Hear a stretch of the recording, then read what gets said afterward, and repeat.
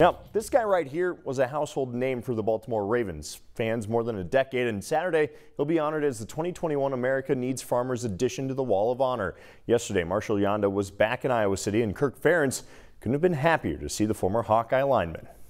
Just first and foremost, for Marshall to be honored, this weekend is really special and so deserving. So, what a great list of awardees on that wall too. So you more than fit on that wall. Any wall it's worth having. All right, you should be up there. To be a part of this group and be a part of this week is special. Like I said, just growing up on the farm, you learn things by hard work and discipline and sacrifice and that really transitioned to football for me for sure. So my parents kind of showed me the way.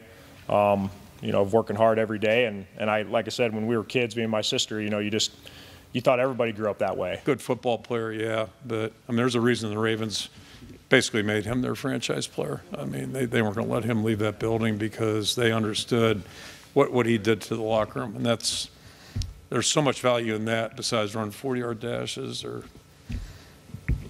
all that other stuff. Obviously a very emotional Kirk Ferentz appreciates what Marshal Yanda did for the Hawkeyes and what he did in the NFL as well. Yanda is a fifth-generation dairy farmer whose family's dairy farm is up near Anamosa. He is the 9th player to receive a spot on the ANF Wall of Honor. Samantha?